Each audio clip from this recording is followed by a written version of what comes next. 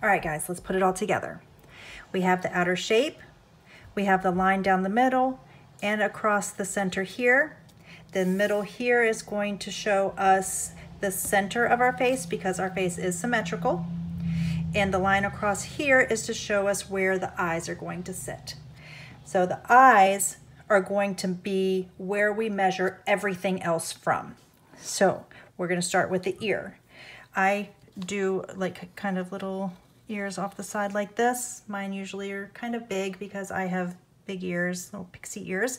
So from the eye line down to the nose line, you would draw that ear shape on either side. I kind of lose this one off the edge. Then from the eye line to the chin, you're going to find the center point, draw that line, that's going to be the nose. And guys, stop the video if I'm going too fast, stop it, draw, start again, okay? I'm trying to make the video short. Then from the nose line to the chin, you're going to find the center again, draw that line for the mouth. Once you have your lines on here, we're going to come up here, draw some ovals, just some light sketched ovals where your eye is going to be. Make sure that your eye is an eye length apart. So this space here should be the same as this space here. Then the pupil of your eye, if you bring that straight down on either side, that's how wide your mouth is. And in between your eye here, bring that line down, that's how wide your nose is. So your nose would fit in here, your mouth would fit here, where we have that little thing. Do your mouth here, nose, eyes. Hair, everybody's hair is different, all right? So your hair, oh, let's not forget the neck. So your neck here, make sure that your neck is wide enough to hold your head up, okay? You don't have a little teeny little pencil neck. You don't have a neck that just comes right off of your chin. You have a nice sturdy neck to hold up your head. It comes off of your jaw, okay? So you can bring that down, curve it around with your shoulders, and then put your shirt on by just drawing a line that kind of loops around, all right? Okay, back up to the hair. So your hairline is about here. So if you have short hair, you know, you're almost done, okay? So there's your hairline. You can I actually have some examples.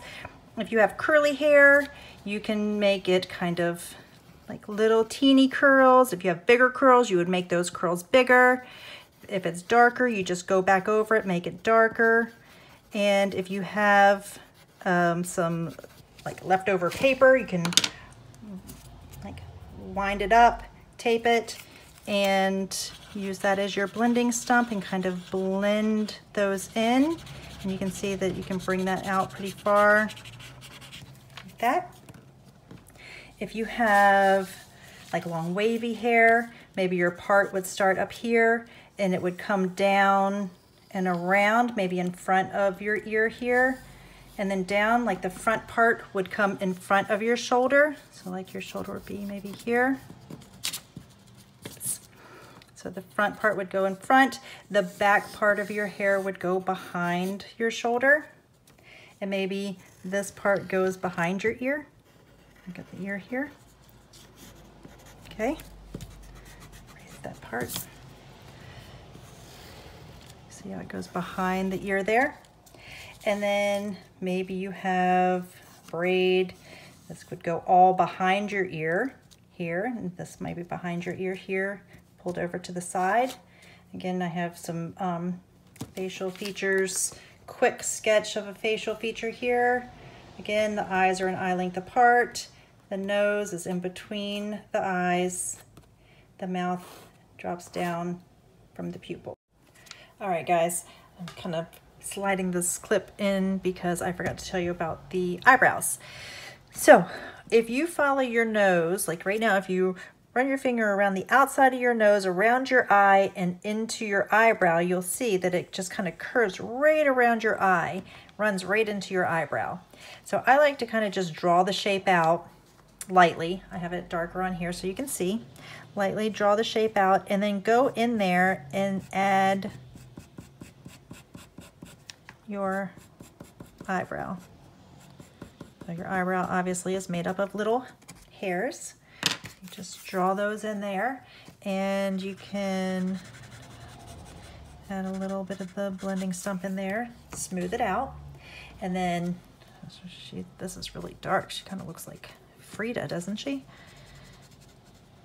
All right, and then the other one would be straight across. It's gonna be right here. So draw the other one on there, and guys, believe me, it's not gonna be even.